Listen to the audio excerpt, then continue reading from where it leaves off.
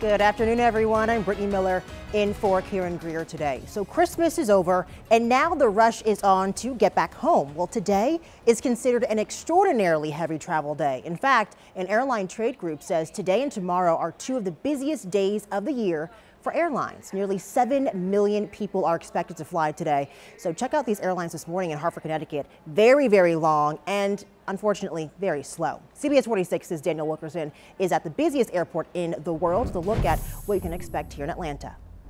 I'm just off the phone with airport officials. They tell me it's all running smoothly. After all, they designed the operation for days like today. Yeah, I thought it was going to be a nightmare. It's a busy time for Atlanta's airport. How's your experience been at the airport so far?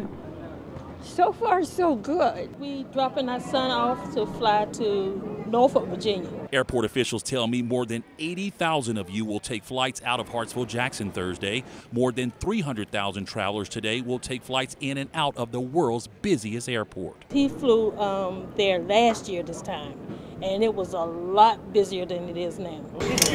I thought there would be a whole lot more people there here to the point where my flight is at 11:50 and it's like 9:30. Officials at the airport remind you to arrive 2 hours early if you're flying domestic, 3 hours if you're flying international. We arrived about 7:30. His flight is at 10. I expected to be in the big rat maze for a long time, but no, it's cool.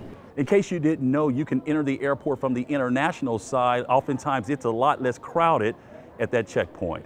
At Hartsville-Jackson, Daniel Wilkerson, CBS 46 News. Great advice.